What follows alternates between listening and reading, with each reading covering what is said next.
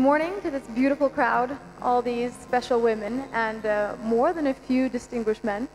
I would first like to thank the Art of Living International Center for providing us with such an amazing opportunity to discuss and learn and connect in such inspiring surroundings. It's a true honor to be here, and as a rather inexperienced speaker, I have to repeat what Ronnie Newman said in Friday's panel, which is that there's a very special feel about this place and what it does to the people here, which makes this a very welcoming and comforting crowd to speak to. So, thank you.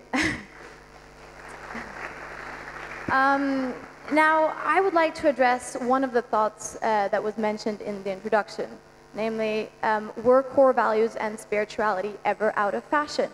And I would say, no, I believe not, but I think that the way that they are communicated and thereby understood, that's what's changed in today's society. So that's what I want to talk about today, as well as gender equality as a core value and the challenges facing spirituality today.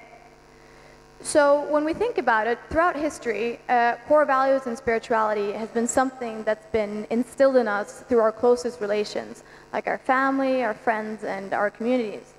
But I believe that in today's globalized community, core values are going to emerge in a completely different way, and they're therefore going to play a completely new role.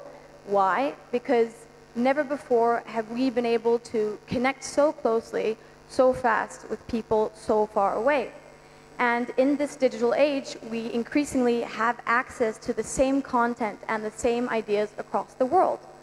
So for me, the question is, how is this going to impact future generations? How is this going to impact my generation? And are there any aspects of core values and spirituality that are constant through time, or do they adjust to our circumstances? Because in today's globalized world, we have platforms that have the potential of bringing people, and especially youth, together across all boundaries. Acts of kindness in one corner of the world can be instantly shared, viewed, and inspire similar actions in another place. And social movements that bring relief and tolerance and generosity can spread like never before. So therefore, the internet and social media and everything that comes with it provides this opportunity for us to stir feelings for humanity far, far away, and can act as a reminder of our core values and our spirituality.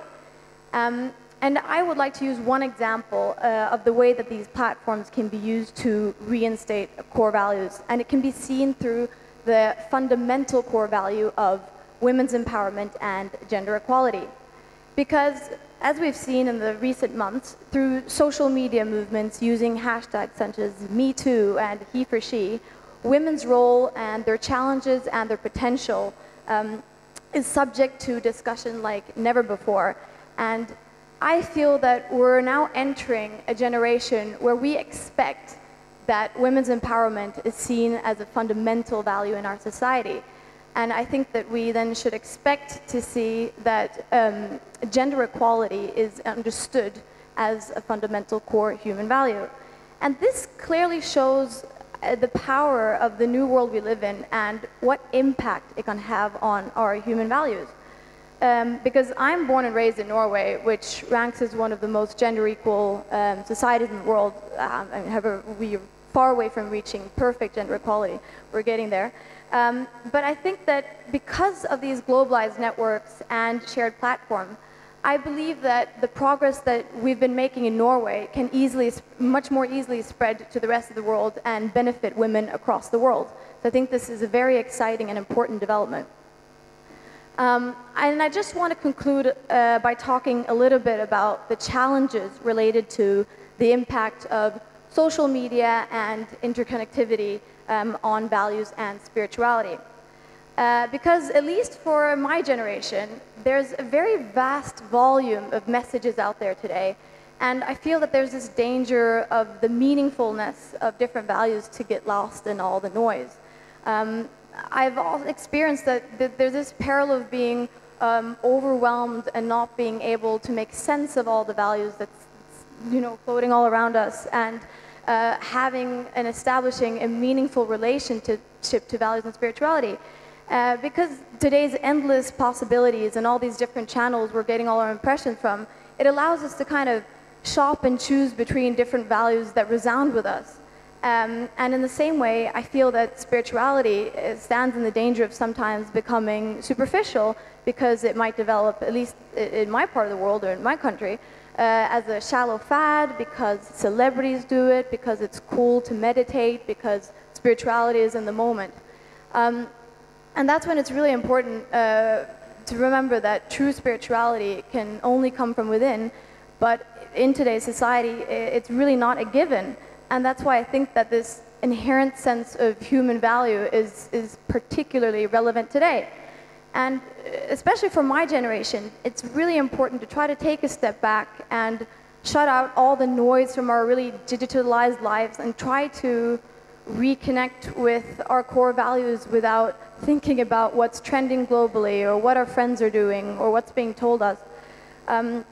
But I really think that acknowledging this will be one of the greatest challenges facing the coming generations, because in a hectic society where everything is available instantly, we all become very impatient, we become very restless, and these aren't very good conditions for getting enough space for our values to guide us. And today's society tells us a lot about who we should aspire to be and what our values should be, and therefore I think it puts a lot of pressure on a very personal process and kind of might distract us from connecting to ourselves. So in conclusion, I think that an awareness of this is essential if we are going to be able to maintain the authenticity and the relevance of our core values and spirituality. And social media can both and the way that our world is developing can both undermine and support this development. Thank you.